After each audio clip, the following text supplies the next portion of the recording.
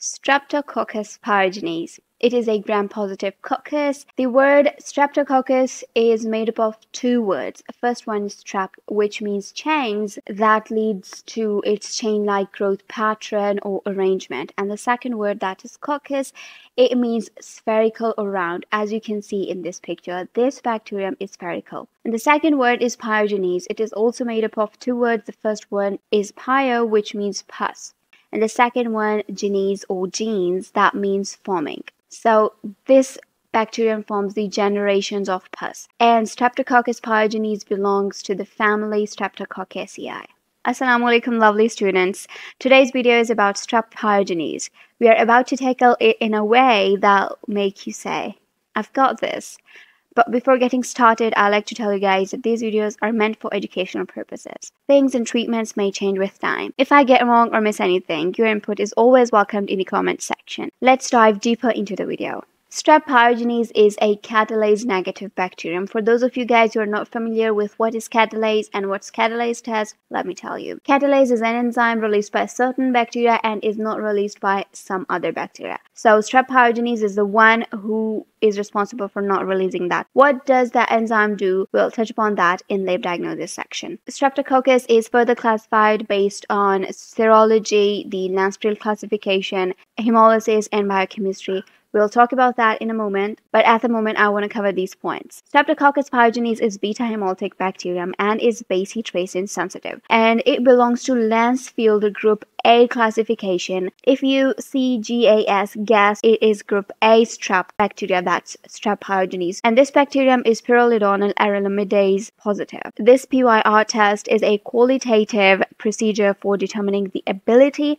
of strep to enzymatically hydrolyze the L-pyrrolidonyl beta-naphthalamide PYR. A positive PYR test allows for identification of group A strep, for example Strep pyogenes, and group D strep, for example Enterococcus. Lecture outline, we have completed the introduction. Now we are going to talk about the classification, morphology, habitat, transmission, pathogenesis, clinical findings, lab diagnosis, treatment, prevention in detail. And at the end, as usual, we'll review the lecture. Classification of Streptococcus. It is further classified based on serology, Lancefield. It was devised by Rebecca Lancefield, and also based on hemolysis and biochemistry. On the basis of hemolysis, strep bacteria are further classified into alpha-hemolytic, beta-hemolytic, and gamma-hemolytic bacteria. Alpha-hemolytic bacteria are responsible for partial hemolysis, beta is responsible for complete hemolysis, and gamma-hemolytic bacteria are responsible for no hemolysis. Alpha-hemolytic bacteria are further classified based on pathogen sensitivity into Strep pneumoniae and Strep virulens. Beta-hemolytic bacterium forms a clear zone around their colonies due to complete lysis or hemolysis of blood. Beta hemolysis is due to the production of enzymes, the hemolysins called streptolysin O and streptolysin S. The yellow one is the colony, white is the clear zone formed around the colony because of complete hemolysis that beta hemolytic bacteria are responsible for, and red one is the petri dish, the blood agar. And beta hemolytic bacteria are further classified based on bacitracin sensitivity. Bacitracin is an antibiotic, and the bacteria that are sensitive to it are termed as group A, for example Strep pyogenes, and the ones that are resistant to it are termed as group B, for example Strep agalactiae. As you can see there, that group A Strep pyogenes is sensitive to bacitracin.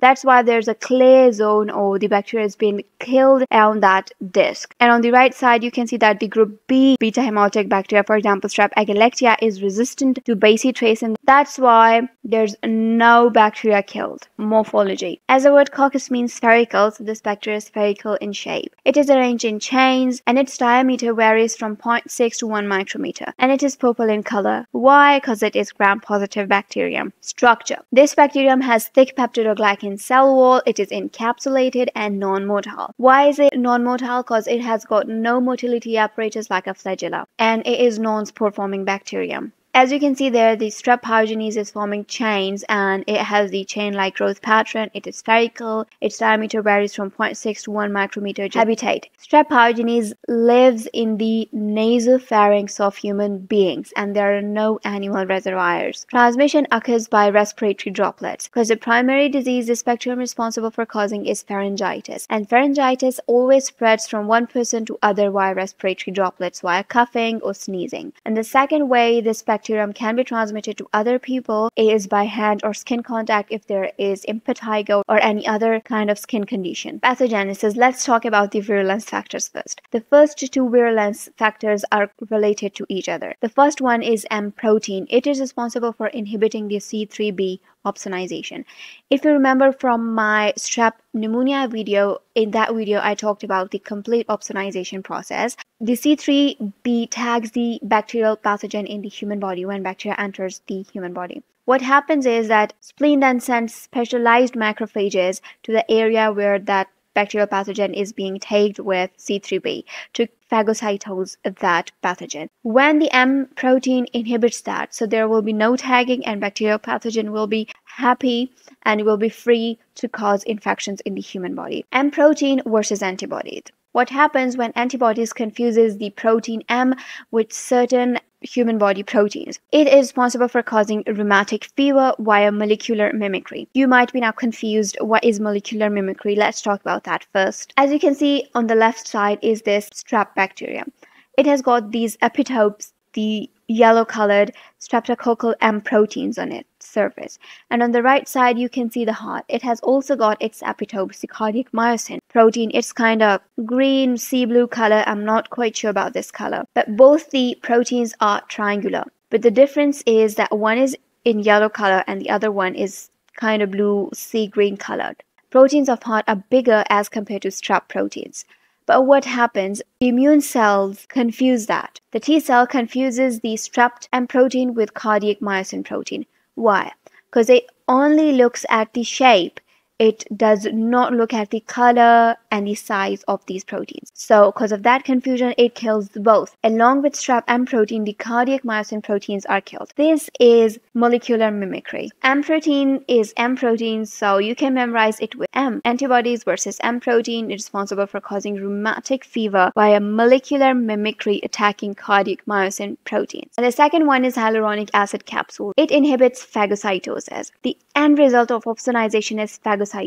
This is where the second virulence factor connects with the first one. And the third one is protein F. This is fibronectin binding protein and it promotes epithelial cell attachment. It has all to do with F. That protein F, which is fibronectin binding protein, so fibronectin starting with F starts with F. So fibronectin fuses to epithelial cells. Epithelial has got two letters TH. Together they sound th. To replace it, we've got F. Instead of saying epithelial, you would say epithelial cells. So protein F, fibronectin fuses to epithelial cells. Like that, your brain will make connections and you'll memorize that. Clinical findings, you can memorize them with the mnemonic in apps. Normally, apps spell with APPS, but I've written an extra E in it in order to take all these clinical findings in a mnemonic. I've written these clinical findings in order of importance, but you can also arrange it in accordance with the mnemonic. The first one is pharyngitis. This is the most common disease caused by the Strep Pyogenes, and this can lead to rheumatic fever if left untreated. The rheumatic fever will be acute rheumatic fever, then other diseases like post-streptococcal glomerulonephritis, impetigo, necrotizing fasciitis, erysipelas, and scarlet fever. Let's talk about pharyngitis. It is inflamed and erythematous throat. Exudative material may be present on tonsils and may not be present, and it is responsible for causing dysphagia, pain during swallowing. Fever, chills, lymphadenopathy, emesis, nausea, and abdominal pain will also occur. Cephalalgia, that is headache, and myalgia, that is muscular pain, along with malaise will occur in pharyngitis. If it is left untreated, it will cause rheumatic fever. Rheumatic fever occurs after 2 to 4 days of infection. It is responsible for causing infection in the 3 layers of heart, and this infection is termed as pancarditis. And in these 3 layers, the infections will be myocarditis, endocarditis, and pericarditis. And it is also responsible for causing erythema marginatum, which is a skin rash, and it spreads from trunk to limbs, as you can see on this limb. Rheumatic fever also has migratory polyarthritis and subcutaneous nodules that are visible on hands. And there's one really important condition that is Sydenham-chorea. It involves jerky, uncontrollable, and purposeless movements of hands, arms, shoulder, face, legs, and trunk. It is believed that this infection also affects certain ganglia in brain, which are responsible for causing causing this condition. Next one is post-streptococcal glomerulonephritis. It often follows pharyngitis or impetigo. When you see a patient with elevated ASO, T streptolysin O titers, and reduced C3 levels in their lab, you should come to the result that this is the Strep Pyogenes infection. In that condition, there's deposition of immune complexes in glomerular basement membrane. There will be symptoms like hematuria, oliguria, hypertension, edema, and there's lumpy bumpy appearance on immunofluorescence microscopy. Next condition is impetigo. It is honey-crusted lesions formed on an erythematous base, as you can see in this picture, and these lesions are typically non-bullous. The next condition is erysipelas.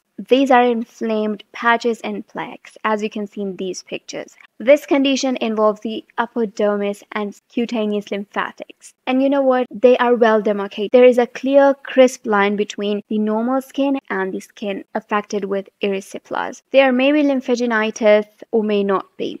And these plaques or patches are raised, as you can see. Next condition caused by Strep Pyogenes is scarlet fever. Pharyngitis is accompanied by fever and flushing. The characteristic feature of scarlet fever is strawberry tongue, as you can see there. This is the tongue having dots like strawberry. That's why it is termed as strawberry tongue. There is circummoral halo around the mouth, but the tongue is strawberry tongue. And there is sandpaper-like rash on palms and soles. As you can see, this kid has it on his trunk, but it spreads to palms and soles. And there's a delayed type hypersensitivity reaction to erythrogenic toxin type A. Lab diagnosis. We'll normally figure out the condition with the symptoms, but we'll definitely need certain samples, like throat swab. Gram stain will reveal that this bacterium is gram positive because it is purple colored. And microscopy will reveal that it is spherical in shape and its diameter varies from 0.6 to 1 micrometer, as you can see there. It is spherical in shape, forming chains. You might not see it in purple color in this slide, but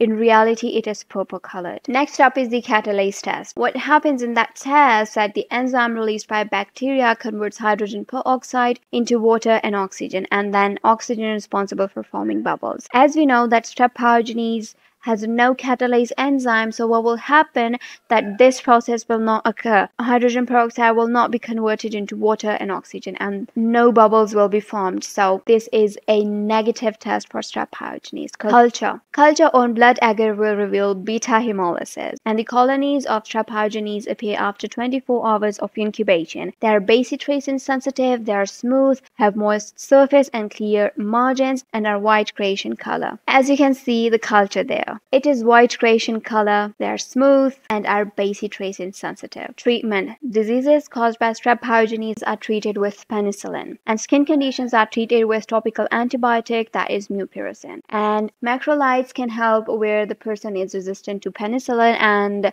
first or second generation cephalosporins are also responsible for treating. Prevention. Strep Pyogenes infections can be controlled with prompt treatment and by maintaining a healthy lifestyle and practicing good hygiene. Alright guys, let's review everything really quick. The organism is Streptococcus Pyogenes, and it's responsible for causing pharyngitis if left untreated or lead to acute rheumatic fever, post-streptococcal glomerulonephritis, impetigo, necrotizing fasciitis, erysipelas, and scarlet fever. It is transmitted via respiratory droplets or hand and skin contact. Humans are the only host, and the primary location is the nasopharynx, and they are diagnosed with gram stain, microscopy, culture, and catalase test. And they are treated with penicillin, mupirocin, macrolide, and first and second generation cephalosporins. And that's it. Hope you enjoyed it. You've learned something. Hopefully, we'll see you in the next video. Assalamualaikum.